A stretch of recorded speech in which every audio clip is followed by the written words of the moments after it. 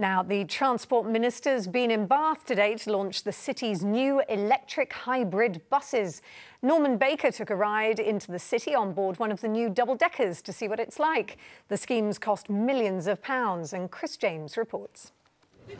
They're big and they're green.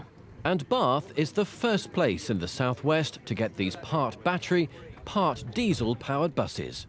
Being 30% more efficient than regular buses, the contractor First Group, which will operate them, is certainly very proud of them and their technology. We've got a double-deck bus with a single-deck engine in it.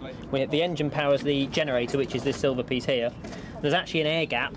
The engine doesn't power the wheels directly at all. The engine charges the battery through this cable.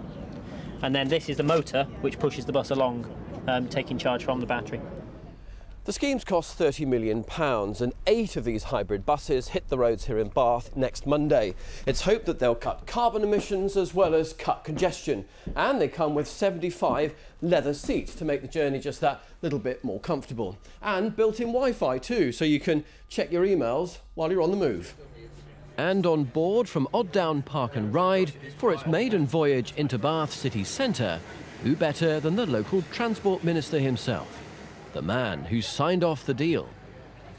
Well, would you get more people using Park and Ride, less congestion in the city centre, lower carbon emissions, a cleaner environment and a better economy. It wins all round.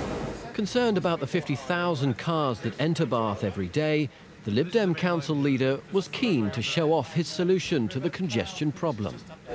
This is just absolutely fantastic news for the City of Bath. These are great new buses. They lose less energy, they're more efficient, they're quieter, they give a much better passenger ride, and we think this will encourage more and more people to be using the Park and Ride and bus options when they're visiting and working in Bath.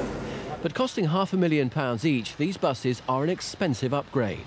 The Conservative group on the council backs the planned expansion of the Odd Down Park and Ride site, but they believe these buses don't go far enough and insist another park and ride to the east of the city is still necessary to beat the queues and reduce emissions. Chris James, BBC Points West, Bath. Chris James on the bus.